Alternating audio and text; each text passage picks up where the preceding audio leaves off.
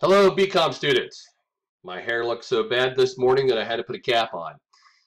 I want to welcome you back from spring break. I hope you guys had a safe and fun spring break. Mine wasn't so safe nor fun. Lady pulled out in front of me yesterday and totaled my convertible. Nobody was injured, but she forced me off the road, and the guy, it was the person that stopped to give a statement to the policeman, said he thought my car was going to flip. Not good in a convertible. So anyway, I'm all right. Little sore back, but other than that, everything's okay.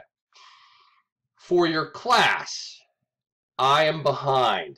I will admit it when it comes to your resumes and your presentations. I try to get feedback and all that kind of good stuff for everything, so it takes time. I will commit knocking those out in the next couple of days. So if you don't have your stuff, your presentation or your resume, your first draft of the resume, reviewed before Wednesday, you are free to send me a nasty gram email saying, mine's not done, what's going on? And I will do it. But I'm going to get that done the next couple of days. Since I don't have any wheels, can't go anywhere. From what I've seen, your resumes are okay.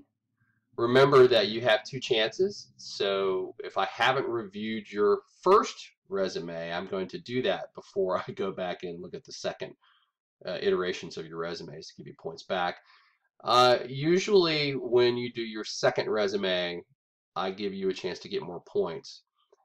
If your first resume is almost perfect, 95 or above, guess what? I'm not going to review it again because it's pretty good. I'm just giving you some pointers.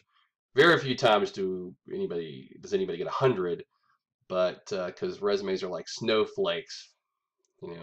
But other than that, if you get lower than 95, you can always resubmit your resume.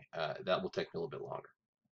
As far as your presentations, the one I've seen, or the couple that I've seen, have been pretty good. So I think we're working through that pretty well.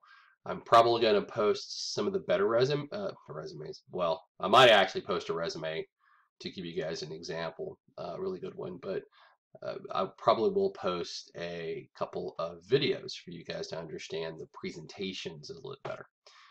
Other than that, everything's status quo. I appreciate you guys taking the class. I hope you've learned some stuff. Coming up, we have our job interviews. And you don't have to dress up. You don't have to think about all that stuff. Remember that it's going to be about 45 minutes me having a conversation with you about the things you remember during a job interview. So for your job interview, you do need to have a piece of paper and a pen so you can write down some notes that you'll keep for the rest of your life. Every time you have a job interview, you'll review those notes to help you be the best prepared that you can be. That is all for right now, and have a great day, class. Bye.